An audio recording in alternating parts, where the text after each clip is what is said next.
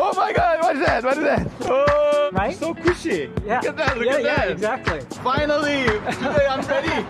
I got.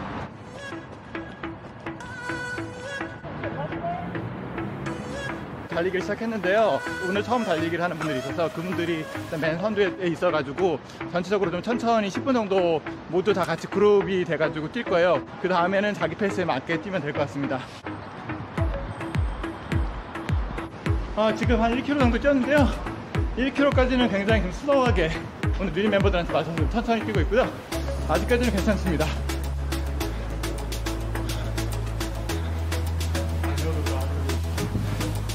이제 조금씩 선두 그룹하고 호미 그룹하고 격차가 좀 벌어지고 있는 것 같아요. 저는 지금 그 중간에 있습니다. 지금 2km입니다. 2km 지금 방금 돌파했고요. 아직까지는 뭐 괜찮아요. 약간 좀 숨이 찬 거 빼고는 지금 페이스가 워낙 좀 느려가지고 이 페이스대로라면 5km는 어렵지 않을 것 같아요. 근데 지금부터가 이제 좀 약간 지루함의 싸움이죠. 네, 이제 몸은 어느 정도 적응이 됐는데 심력으로 좀 지루하잖아요. 그래서 이제 심리적인 싸움이 지금부터 조금씩 시작되고 있지 않나라는 생각입니다.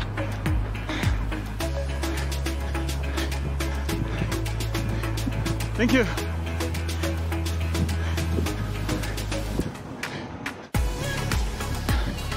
일단 지금 몇 분 이미 좀 걷기 시작했는데요. 일단 제 오늘 1차 목표는 걷지 않고 계속 달리면서 5km 전 코스를 완주하는 게 제 목표입니다.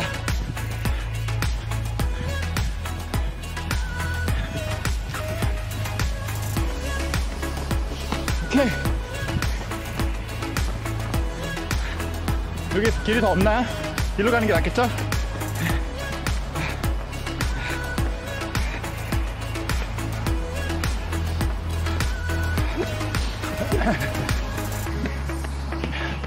이게 맞는 것 같아요. 자, 몇 킬로일까요? 3.85 대략 4km, 거의 4km 뛰었는데요. 지금 몸은 괜찮아요. 지금 이 속도를 계속 유지하고 있어요. 이 속도로 지금 거의 4km까지 달렸고, 제가 원래는 굉장히 패스트 스타트예요. 초반에 좀 오버페이스 하는 게 특징인데 초반에 너무 흥분하니까 초반에 달릴 때는 5km 한 10분에 다 뛸 줄 알고 달리는데 그러면 또 금방 지쳐가지고 나가 떨어지는데 오늘은 최대한 이 페이스 유지하고 있습니다.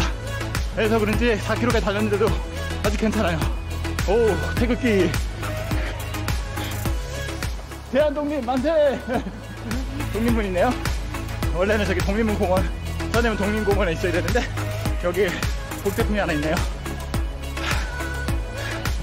자, 이제 딱 4km입니다. 자, 이제 마지막 2km 뛰어서 한번 좀 달려볼게요.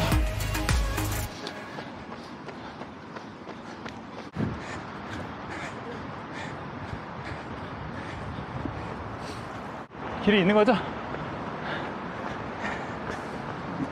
저쪽으로 뛰었어야 되는데 길이 있겠죠? 자, 지금 200km 남았어요. 200km. 자, 거의 도착했네요. 아, 길을 잘못 들었다. 여기 막혔네. 어떡하지? 아, 여기가 막혔어요. 아, 4.9, 5km는 달성 못했는데 일단 저는 오늘 마무리 여기서 할게요. 이게 좋은 PD가 되는 것 같아요. 사실 체력적으로는 그렇게 힘들진 않아요. 한 2km 정도 더 뛸 수 있을 것 같은데 일단은 오늘은 제가 목표했던 게 5km였기 때문에 일단 5km 거의 뛰었잖아요. 그리고 또 길이 막혀가지고 여기서 오늘 제 달리기는 마무리를 하도록 하겠습니다. 이거 조심해야 되겠다.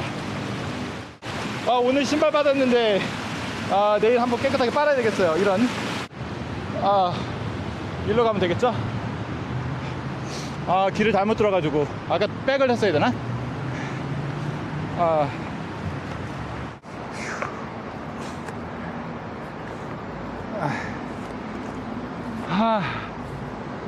됐다. 일단 여기까지. 더 뛸 수도 있는데 오늘은 여기까지 하는 걸로 하겠습니다. 신발이 좋아서 그런 걸까요? 되게 부담 없이 뛰었는데 사실은 오늘 이렇게 힘들지 않게 뛰었던 이유는 일단은 페이스 조절을 되게 좀 잘한 것 같아요. 제가 처음에 막 달려서 나가는 분이 있었는데 그분들이 나중에 다 주셔지더라고요. 그래서 자기 페이스를 알고 어차피 이건 단거리가 아니니까, 인생하고 비슷한 건가? 단거리가 아니니까 그냥 꾸준하게 매일매일 루틴을 향하면서 하루하루 살아가는 것처럼 자기 페이스대로 뭐 그게 1km든 5km든 42.1km든 뛰는 게 되게 중요한 것 같고, 근데 가끔씩 사람 욕심 생기잖아요. 좀 이렇게 빨리 나가고 싶을 때가 있어요. 나 더 잘 뛸 수 있을 것 같은데, 그럴 때 좀 조심해야 되지 않을까 오히려. 그럴 때도 약간 좀 자제하면서 자기 페이스 지키는 거, 그거를 트라이를 했고요. 그리고 또 지난주 같은 경우는 제가 일을 좀 빡세게 해서 몸이 좀 많이 상해서 치질까지 생기고, 그래서 1km밖에 못 뛰었는데, 결국 오늘은 제가 그걸 피하고자, 오늘도 사실 좀 일이 되게 많아요. 그 일을 약간 좀 뒤로 밀어두고 제가 1시 반에 칼퇴근한 다음에 매장에서 바지는 샀죠. 그래서 바로 집에 와서 특별한 일은 안 하고 좀 쉬었어요. 약간 낮잠도 자고 컨디션 조절했죠. 그래서 그런지 오늘은 뭐 굉장히 좀 좋은 컨디션으로 뛸 수 있어서 4.9km 크게 어려움 없이 뛰었던 것 같고요. 다음 주도 이제 컨디션 조절도 잘하고 페이스 조절하는 것도 배웠으니까, 다음 주는 저희가 경복궁 돌담을 따라서 이제 뛸 예정이에요. 거기가 한 바퀴가 2.5km인데 두 바퀴 5km. 다음 주는 제가 한 3바퀴 정도를 뛰어보면 좋겠습니다. 그러면 11월 초에 10km 마라톤이 있는데 점점 제가 키로수는 올려야 돼요. 그래서 10km를 꼭 뛰지는 않아도 되지만 한 8km, 9km까지는 만들어 놔야지 대회 당일날은 10km를 뛸 수 있지 않을까 라는 생각입니다. So how did the Man, to be honest with you, that not a big difference because only 5K. But you know, every time I run, next morning my knees really hurt. But definitely, I think that tomorrow morning that it's gonna be fine. But you have better cushion though, right? Oh my God, cushion is incredible. Yeah. Start next week. Yeah. Yeah, you should go up to at least 7K. Next 2 weeks is I think it's great because it's like a round trail. Yeah. So I think the round trail is easier to see that how far you can go. 3 times is perfect. Yeah, 3 times, right? 3 times. 3 times. 7.5. Yeah. That's. Yay! Hi. This is almost 6K. You guys made it. Yay!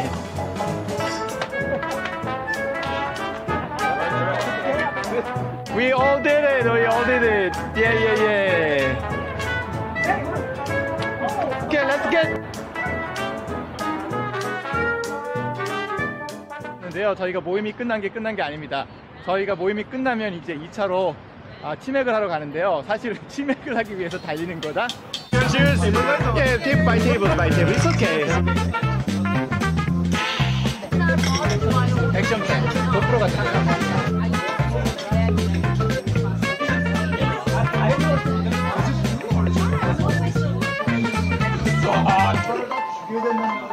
I think everybody should come and try running at least once. As a group, we help people to slowly get used to running. Running is very healthy. It's very good for your mental health, for sleep and digestion. But I don't want to promise anything, but just running as a group, it's a great activity. It's great motivation, and it's fun.